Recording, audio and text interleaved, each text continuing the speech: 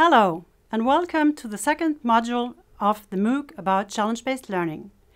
This week we'll discuss the roles and responsibilities of the different stakeholders participating in CBL activities. A focus will be put on the main actors, the teachers, the students, and the external participants and partners, some of whom might be challenge providers.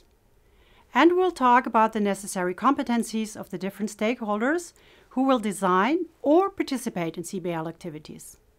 But before jumping into details, we first want to give you a broader introduction into why and how roles and responsibilities change and need to change when we want to put in practice CBL activities. We'll complement this week's MOOC with testimonials from colleagues and students who participated in CBL in order to make the content as tangible as possible for you. At the end of this module, you will learn more about possible limitations and we'll give you some tips on how to remediate. So let's get started. Before plunging into the roles and responsibilities of the participants and partners in CBL and the corresponding competencies, it seems interesting to us to be explicit about the underlying assumptions about learning when talking about CBL.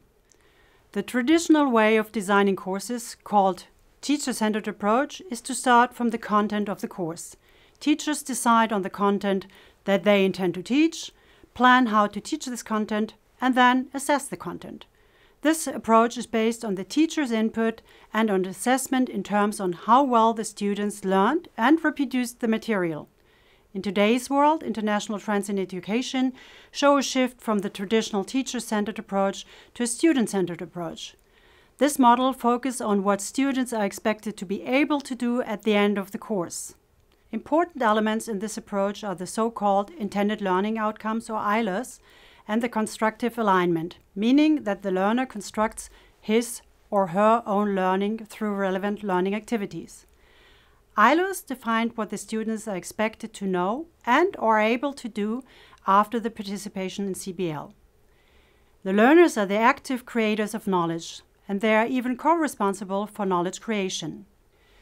Students are confronted with real-life problems in collaborative and social environments in which they apply their skills and experiences in order to solve these problems and to construct the knowledge.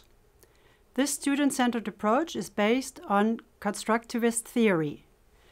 Constructivism learning theory is defined as active construction of new knowledge based on learners' prior experience.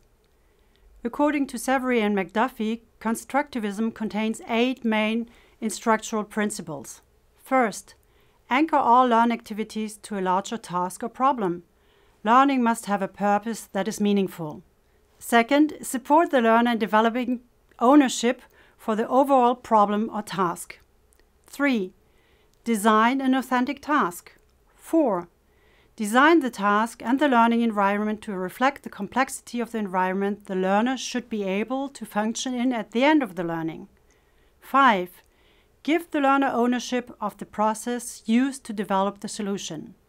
6. Design the learning environment to support and challenge the learner's thinking. 7.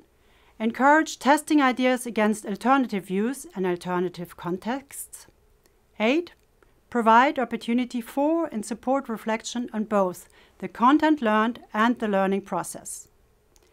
This list of criteria applies not only to constructivist theory, but also to challenge-based learning, since CBL activities take place in an active learning environment that engages students to plan their own learning journey.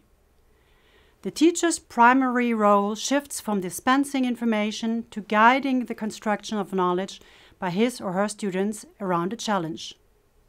CBL has the potential to support all components of innovative education, such as student-driven learning, interdisciplinary, competence-based, flexible learning paths, and the development of the 21st century skills, which we'll talk about later on.